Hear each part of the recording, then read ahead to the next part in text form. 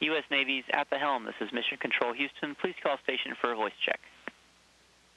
Station, this is U.S. Navy's at the helm. How do you read me? At the helm, welcome aboard to the International Space Station. I have you loud and clear. Copy. Hey, good morning, Captain. Good morning. How you doing there, Austin? I'm good. How are you, sir? I want to say it's an honor to speak with you this morning. Glad to be with anyone from the Navy today. It's a fine Navy day on the ground as it is here in orbit. Yes, sir. That's good to hear.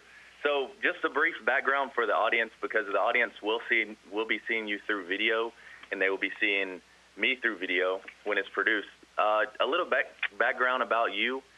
You spent 11 years as a member of the U.S. Navy SEAL team, and in 2004, you were selected as a NASA astronaut. And you're currently serving as commander aboard the International Space Station. So that's a pretty aggressive switch. Did you always want to be an astronaut, or did you always want to be a Navy SEAL? How did that switch come to be?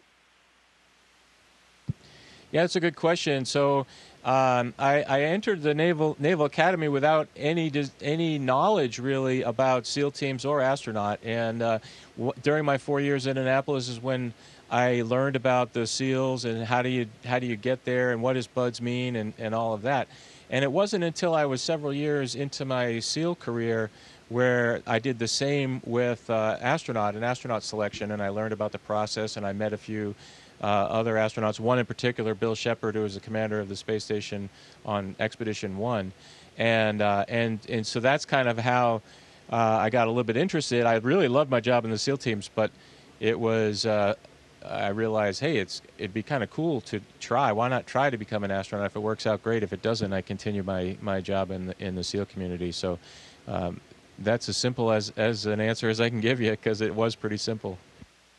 So it was just kind of like the flip of a switch. You saw it and you're like, oh, well, that would be kind of cool, and you just kind of went for it.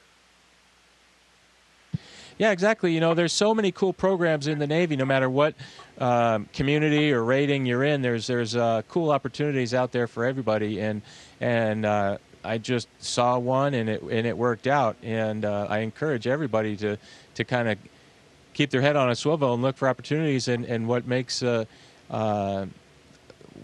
world great is you can go through doors when they open. Yes, sir. I completely agree with that. And you know, being a Navy SEAL and then becoming a NASA astronaut, there's a huge level of success with that. So how would you define success to someone else? Yeah, that's a good question too.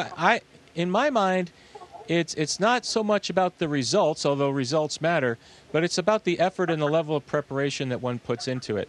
If you set out to make rate or enter college or get into a program, and you do everything that you possibly can to achieve that, if it doesn't happen, that's okay, because you did everything within your control. So in my mind, success is sort of assessing what's in front of you, tackling all of the challenges that you can control, mitigating the risks of things that you can't control, and then just the process will be what it is. Now, that doesn't mean that it won't be disappointing if the end result isn't the same, but you can really sleep soundly if you know that you put 100% into that path. Yes, sir, I agree with that. I tell people that it's important to know how to pivot, because if you've done everything in your power and it doesn't turn out the way you want it, it's important to be able to pivot mentally from that. So yeah, that's exactly right. And just think about just one final thought on that. If you think about any military operation, you know, there's a plan that is executed until it's often said until the first contact with the enemy, and then you have what-if contingencies, and you move out from there. And the very same thing applies in life, just like you said, Austin.